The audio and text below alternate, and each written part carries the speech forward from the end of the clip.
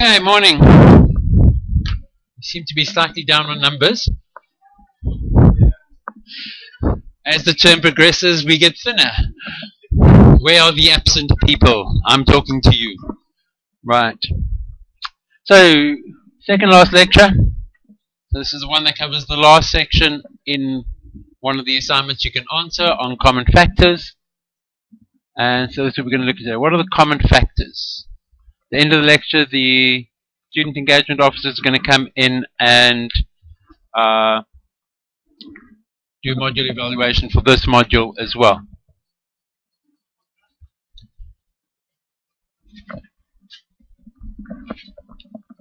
So it's important we get that feedback because it's part of improvement of a course.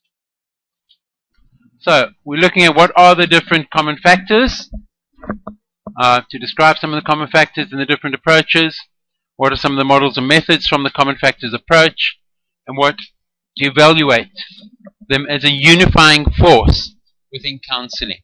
How can the common factors act as a combining element?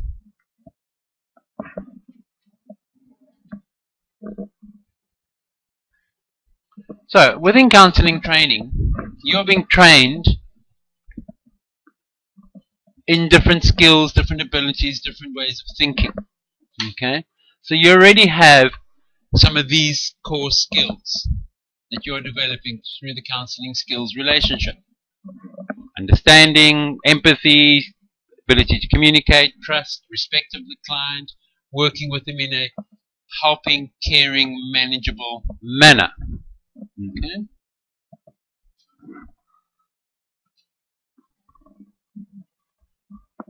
But lots of research studies have increased the understanding of what works. We know that the elements that we teach you in the counseling skills module work. And that's been shown again and again in research.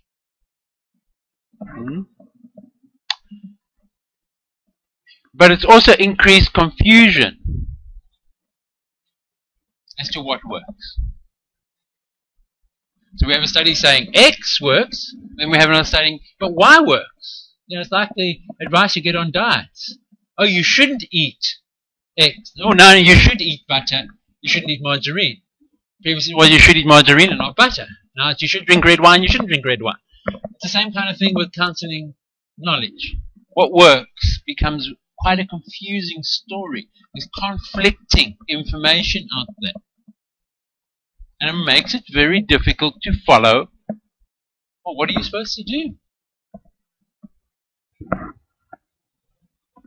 So, what ends up being done is what's called a meta-analytic research. Meta-analytic. It's a study of studies. Okay? So if you see the term meta-analytic, they're not doing primary research. They're going and gathering all the research that's been done and analyzing that research. So, if you ever see meta-analysis, they are good articles to read because they are summarizing a whole bunch of other articles. They often provide a good summary, a good conclusion of an area of research. So if you see a meta-analytical or a meta-study or metadata analysis, it's a study of a study. So you're with me on that idea. So somebody's taken 10 studies on CBT and looked at how those studies have been run and comes up with an answer about those elements. So they're very good because those meta-studies bring a period of research together. They're quite difficult things to do. You really have to understand your research theory. Right, so does psychotherapy work? Yes, otherwise we wouldn't be teaching it. You wouldn't be here. We all have a belief in that it works. Between 40 to 70% of clients who receive therapy show substantial benefits. There's quite a range, 40 to 70. No? Any therapy. Doesn't matter what therapy is. Most clients benefit to a greater or lesser degree. At the end of therapy, the average treated person is better off than the average untreated person. And that's what the research tends to show. That on average, if somebody goes into therapy for a general problem, they come away feeling better. It helps. That compared to a person who didn't receive any therapy. So the meta-analytic studies come up with a number of factors.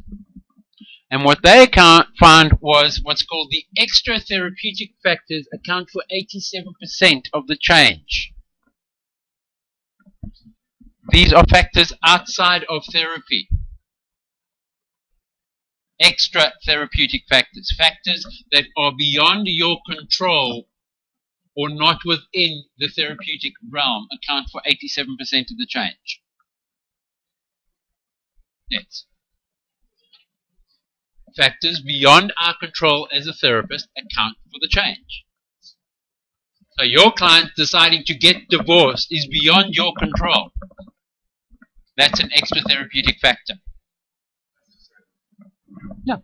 We only have control over 13% of the different factors. Yep.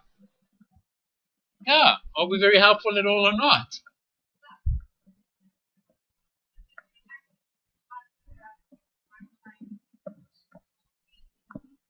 Yeah. Would be. Yeah.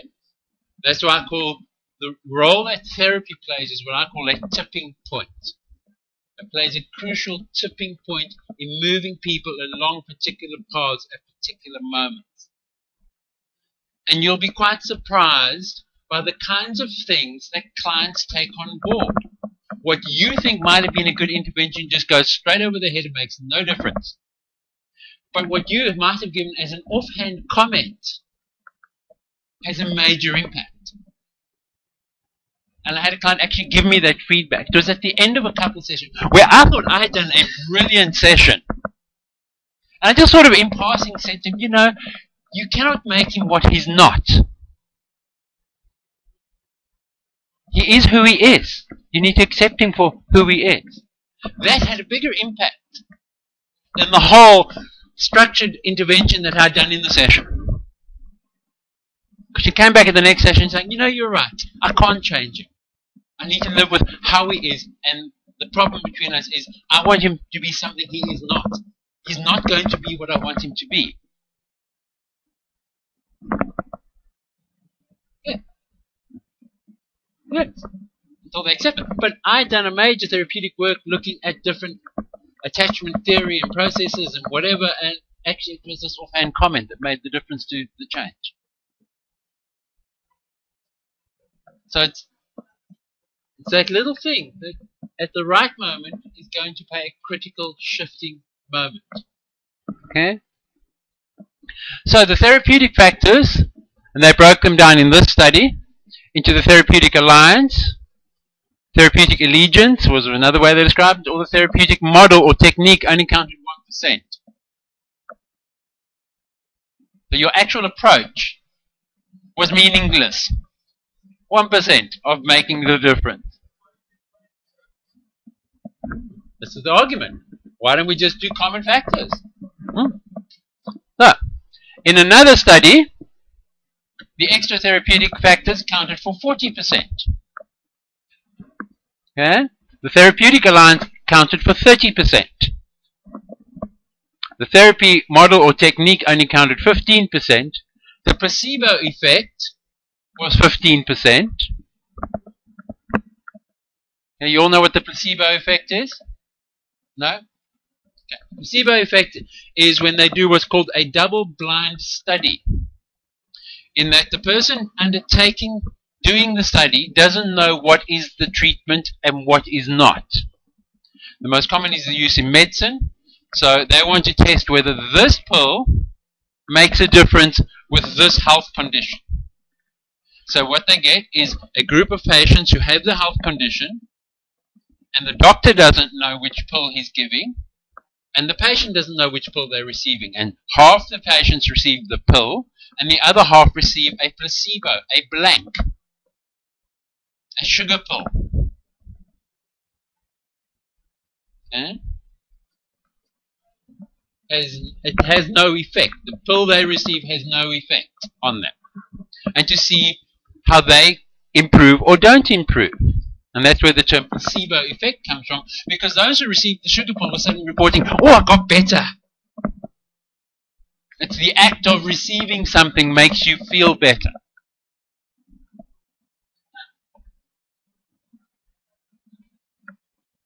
Yeah. And that's one of the famous experiments, where in a bar, they serve non-alcoholic drinks to the customers.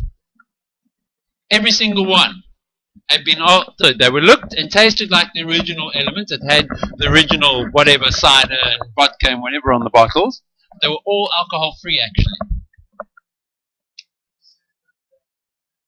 And the context said, oh, I'm really wrecked now. Well, they actually stone cold sober. So placebo effect is a big one. The act of just going, irrespective of what happens, the idea of being in therapy can be curative in and of itself. Yeah. Okay, but again, our therapeutic alliance and techniques only accounting for, in this study, 45%. So, what they're coming up out of these meta-analytic studies is that virtually all models and techniques are effective with some people some of the time.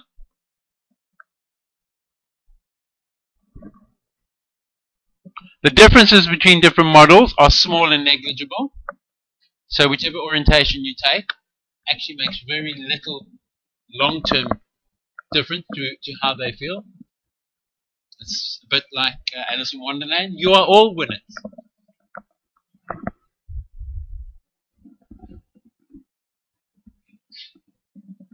So outcome differences between therapists using the same model are found to be 2 to 3 times greater than the differences between models.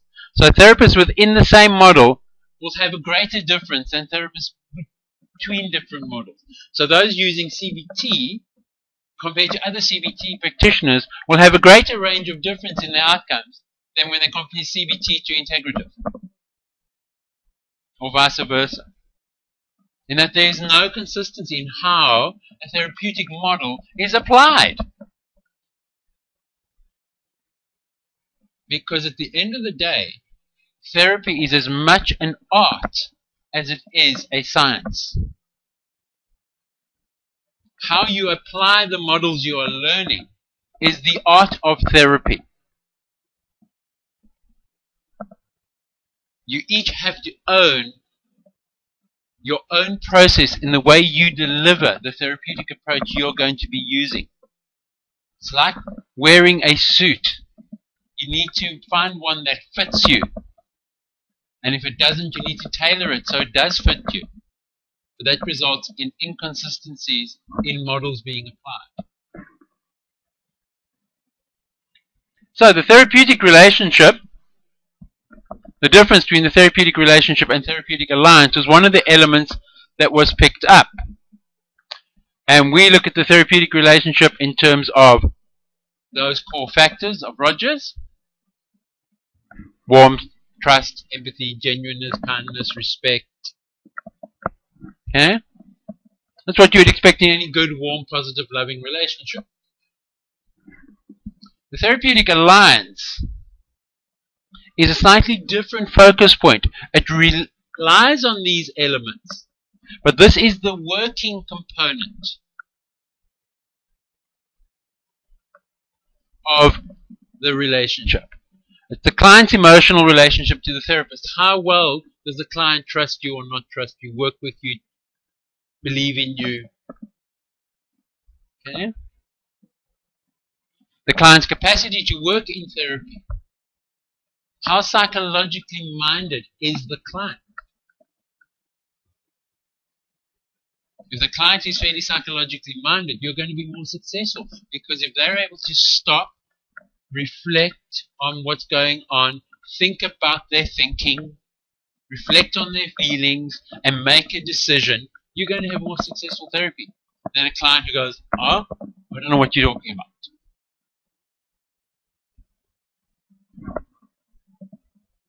And the therapist's empathic understanding and involvement with the client is also a crucial factor.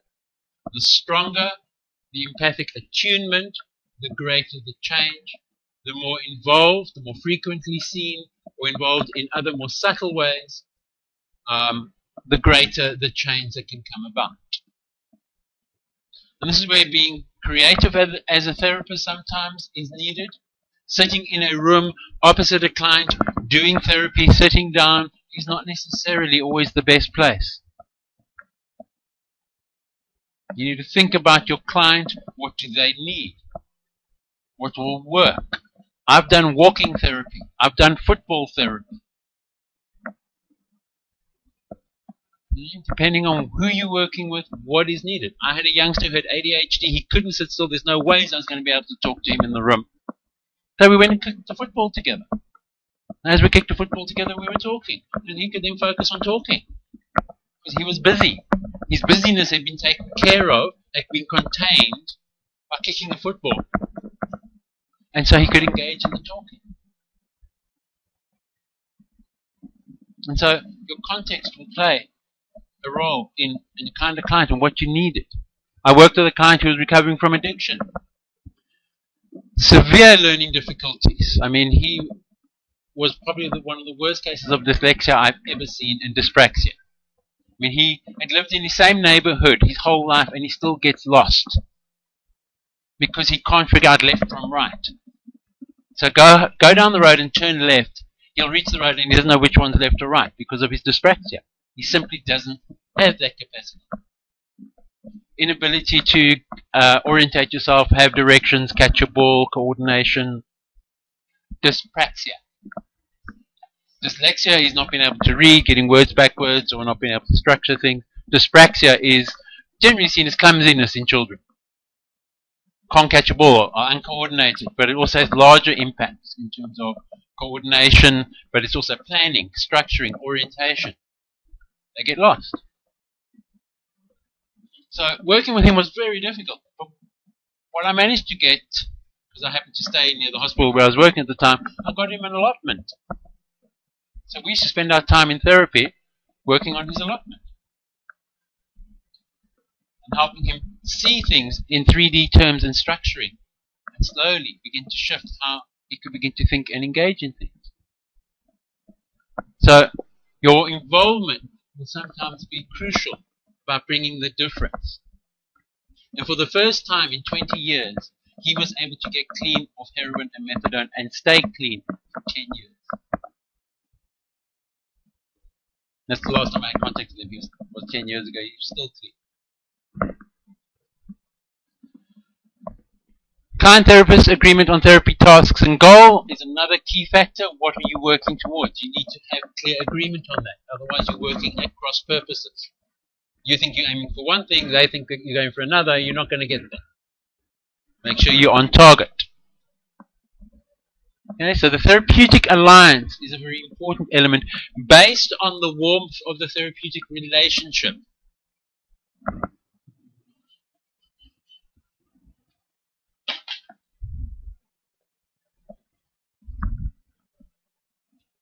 So it's the both and are necessary for a good outcome. This is the most strong common factor.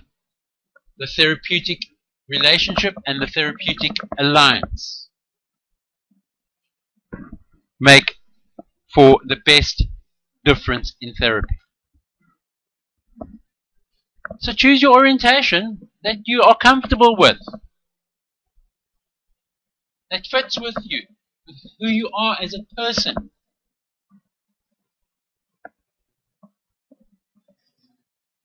Okay, so you need to be aware that the relationship isn't a static thing, it's changing over the time, and that the therapeutic relationship and alliance was more predictive of outcome than diagnosis. And where that's coming from was the idea that somebody with X diagnosis, their prognosis is Y. So you get that like in cancer, whatever. Oh, you got type 1 cancer, your diagnosis is this, your life expectancy is 3 months. Okay? So in counseling, clients who are often diagnosed with schizophrenia, personality disorders, severe depression, are given a prognosis on how well they will do or not do, actually was belied by the therapeutic relationship proved more accurate. The stronger the therapeutic relationship, the stronger and more positive the outcome.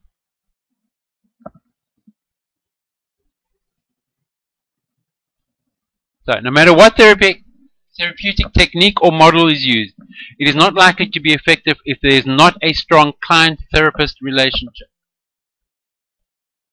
That's why we teach you the counseling skills, and to learn those skills is key.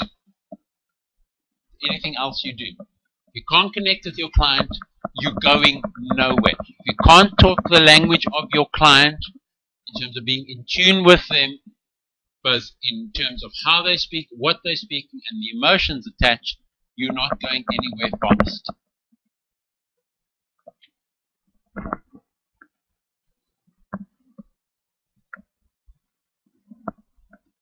So, the therapeutic model or technique is only effective if it matches the client's theory of change.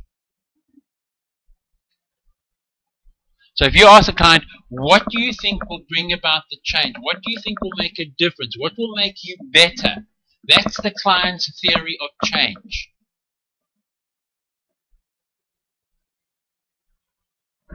Okay? So your model and their idea of what will bring about change need to match up. Oh, I need to resolve my unresolved childhood trauma. And you're going to use CBT. You're not going to get that. Or vice versa. I just need to get rid of my negative thinking. I won't say it in those kinds of terms. About being abused. I don't want to feel bad about having been abused. And you approach it from a psychodynamic point of view where we must now work through the abuse. You're not going to get there. Okay? So be aware of what does the client think about change. What's their idea of what will make them better? We all have an idea of what will make us better. If only X, Y, and Z was different, changed, shifted, then I would be better. You need to tap into that. So it's their view of the problem and their view of the change process. That's one of the things you need to ask fairly early on in a therapeutic process. So what do you think will bring about the difference? How do you think this will change or improve?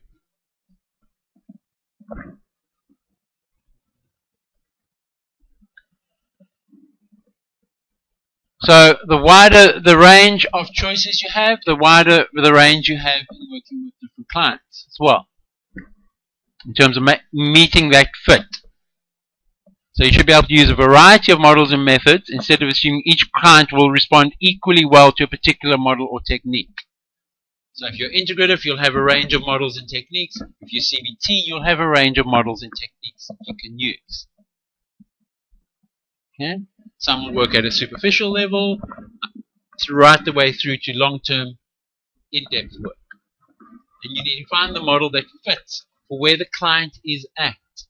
Okay.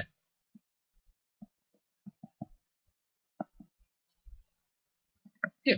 So, what do you think would make a difference if everything got fixed? What would have changed? How would it have changed? Yeah. In that sense, yeah. So you're trying to tap into, oh, if only my husband would spend more time with me, then I would be happier. Or if only I could get over the images that keep coming into my head about the abuse. There you've got an idea of what they're wanting to shift in order to feel better. It might be a superficial element, it might be a symptom rather than a core. And that's where you'll work with them, but you've got to be aware of what they're seeing is going to make them better. Because if you don't meet that, then they're not going to feel better. You're working with a schizophrenic and you're trying to stabilize them and get them into some decent housing, get them a job, but what they want are the voices to be gone. Yeah? Not going to make any difference. It might help their lives and stabilize them, and will help towards getting rid of the voices, because they haven't got all the stresses of living on the street and being paranoid. But their idea of being better is when the voices go away. And so you might have done all of this, but they would rate treatment as not helping. Because they have a particular goal, so you need to match up against the goal. Okay. So you use a model technique to fit the client. You're not trying to make the client fit a model. So he doesn't fit the bed, so we'll just chop his legs off.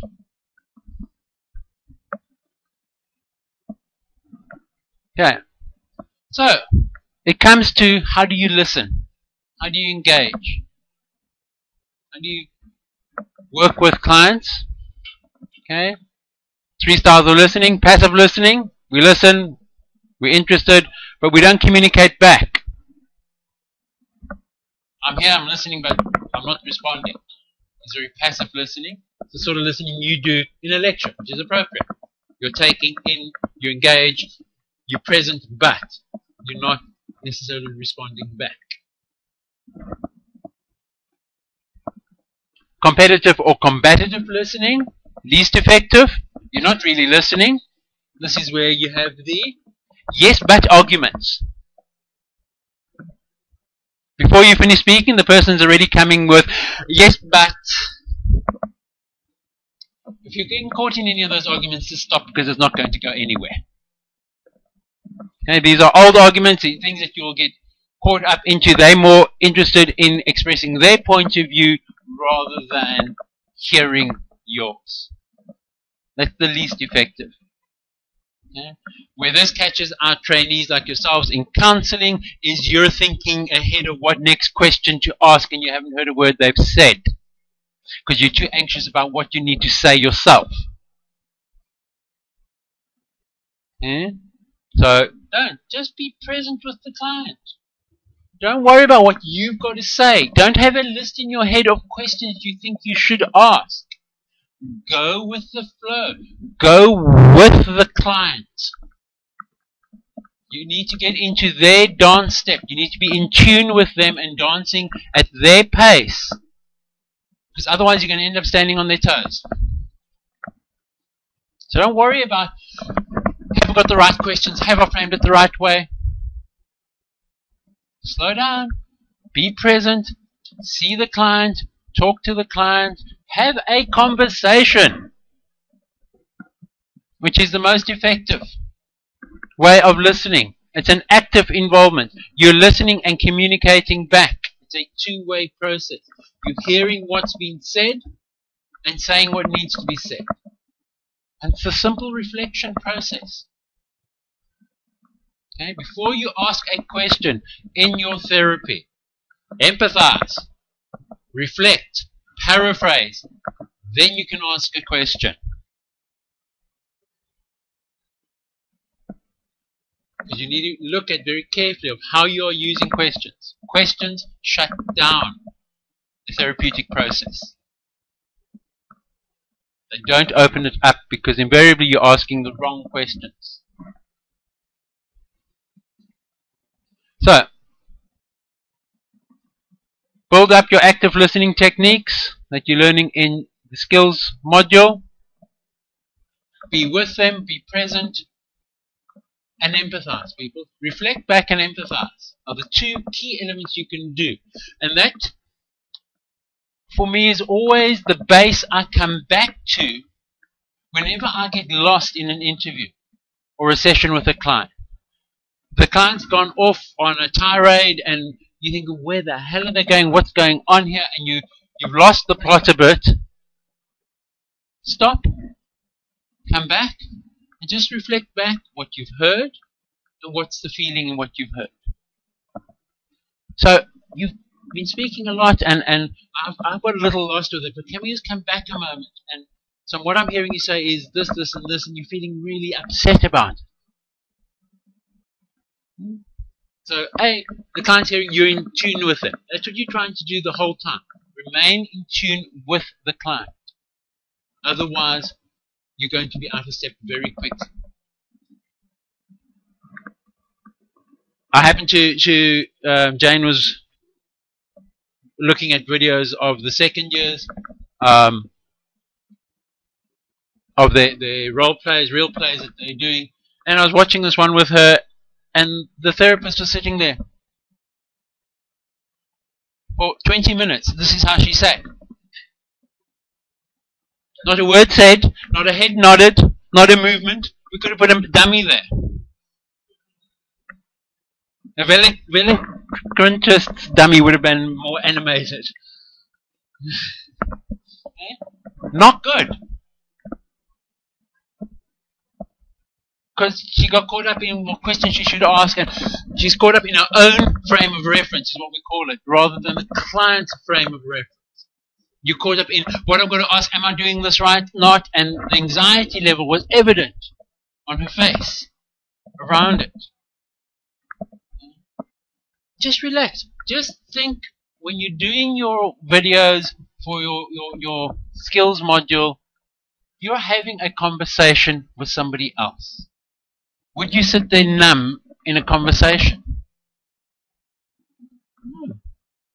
So just treat it like a special kind of conversation where you don't have a point of view. Yeah. That is the hard bit.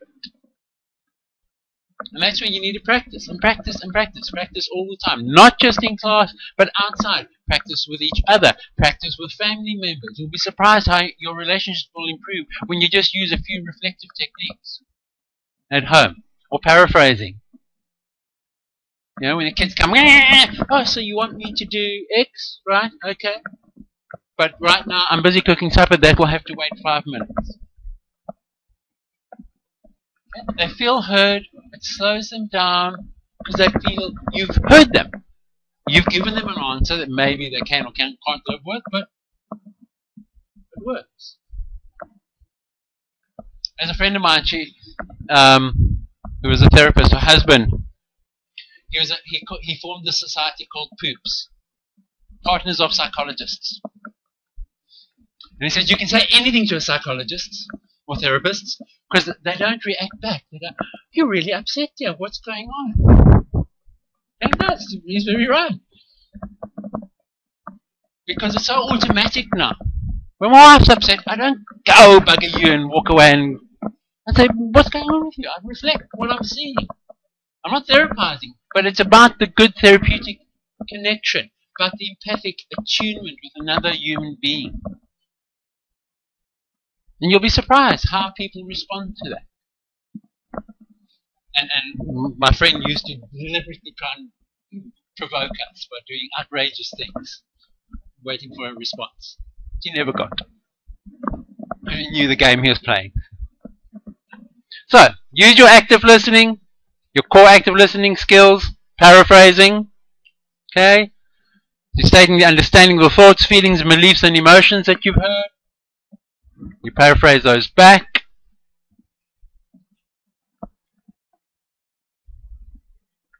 So, if you disagree or disapprove of what a client is saying, partner might say, I don't think my wife should work. She should be at home looking after the kids. You might not agree with that. Okay? You need to be careful in how you hold that. You've got to remain non-judgmental, accepting and respectful. Try to understand their point of view and don't embarrass or shame them. I was like, how can you say that in this day and age? Of course women work. You know? Or you fool, yeah. You might say, so for you, your wife staying at home is really important. How come? Again, stop, reflect where he's at. You need to be on board. You need to get him on board. He needs to know that you're on board with him where he's at. Then you can begin to understand maybe the next piece that's making him say something like that. Because all the time that she goes out to work only pays for the childcare. She's not bringing in any extra. It's stressful, it's demanding, she's demoralized, she's not doing a job where there's any career prospect. I'd rather that she spends her time with our child and has a good relationship with our child. You've got a very different picture, rather than one I think of a misogynist. Okay? So it's important to get there, be on board, hear where they're coming from. Then if he is a misogynist, you need to begin a little bit of education. Okay, one of the most common errors you all do. You try to problem solve. You try to fix way too soon. You haven't even heard the full problem and you're already coming up with suggestions. We're not at an advice bureau. This is not about advice giving. Okay? The client solves their own problem. We are merely a container in which they operate.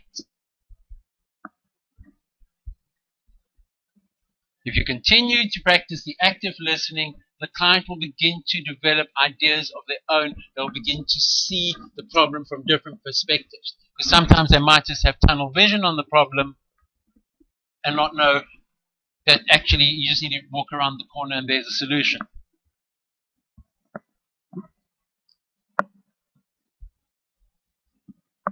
You've got to help them develop solutions for themselves or an approach to getting to solutions. If you fix it, it's like the old adage of give a man a fish and he'll be there tomorrow. Teach him how to fish and he'll fish for himself. Okay? You've got to teach them how to problem solve themselves, how to slow down, reflect, and look at their own problems so they can make some decisions about them, rather than you fixing it. And this is often the anxiety that a lot of trainee counselors feel when they first begin, is that you're trying to fix the problem. It's not up to you to fix it. It's up to the client to fix it. You're merely a guide on their journey. You have the privilege of doing the journey with them. But at the end of the day, their choice is their choice and their solution. So it's okay not to have a solution. The client's an expert on themselves. Let the client teach you and guide you. Let them build up and guide you in your journey with them.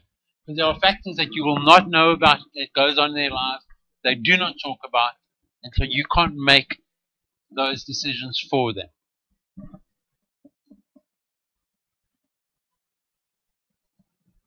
I don't know if I've shared the example of the client who was in a domestic violence relationship with 4 kids.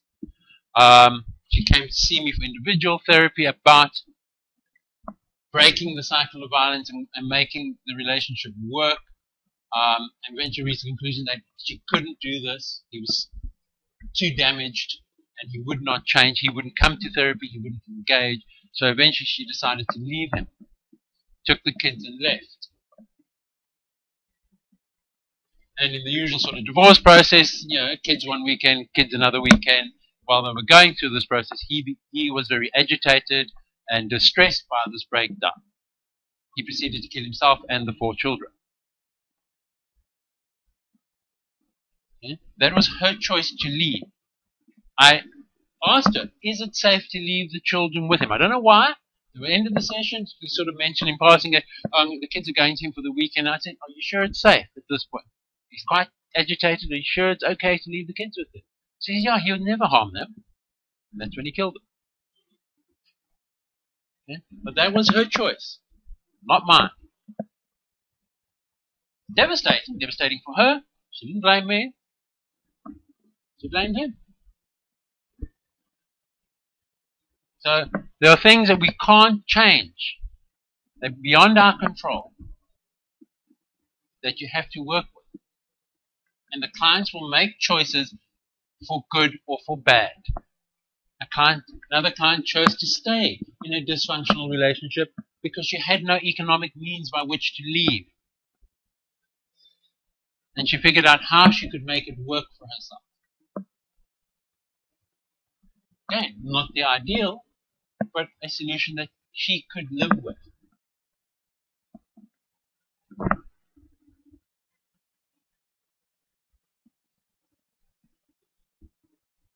So you can explore the different elements in the therapeutic, the extra therapeutic factors, which account for a lot. So how do we make use of these? How do we make use of the factors that are beyond our control? Becomes an important way. So this is where asking about the classic question most therapists ask, how has your week been?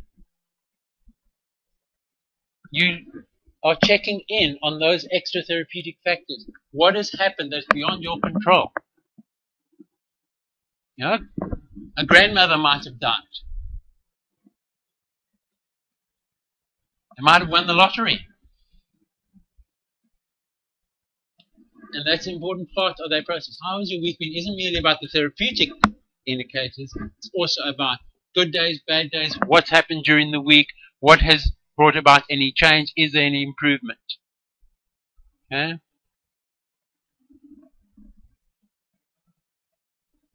You need to look at if there have been changes, how have they made those changes? What's brought about those changes, positively or negatively? Okay? How did they adopt the changes? What did they do to use these changes for their benefit? How will their future improve in terms of changes? Okay, so if there is change, positive or negative, you've got to explore it with the client as well. The client is central throughout the process.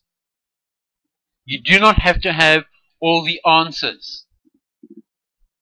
So if you step off to that you should know an answer, it takes away a huge anxiety and stress. So when a client turns around and says, so what should I do? How do you respond to a question like that? Yeah, what do you think you should do? So what are your options? So let's explore. You're asking me what you should do. So what kind of answer are you looking for? If this was fixed, what do you imagine would be fixed? What is fixable? What is not? You're exploring. Okay?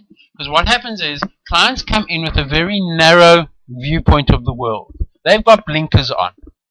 This is all they can see, is with their blinkers. They can't see what's off to the sides. And the goal of therapy is to broaden the landscape of the problem.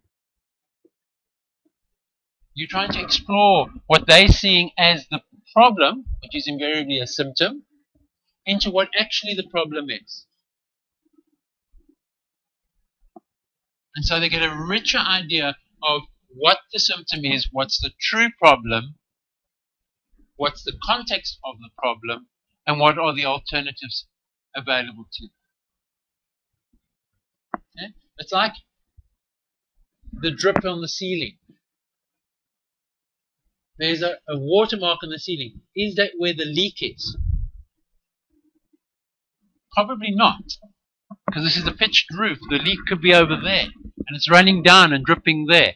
That's the symptom. The problem's there. Okay? And that's the kind of thing you're exploring with the client. They're often focused on the point where the leak is, not the origins. And that's the important element to explore with the client. And so they get the answer. So research has shown that we're remarkably bad at judging progress of a client. Who is better at identifying whether a client is making progress in therapy, the therapist or client? And actually the client is the best person to judge their own progress. Not you. They know whether they're getting better or not, whether they're managing a situation or not. So it becomes important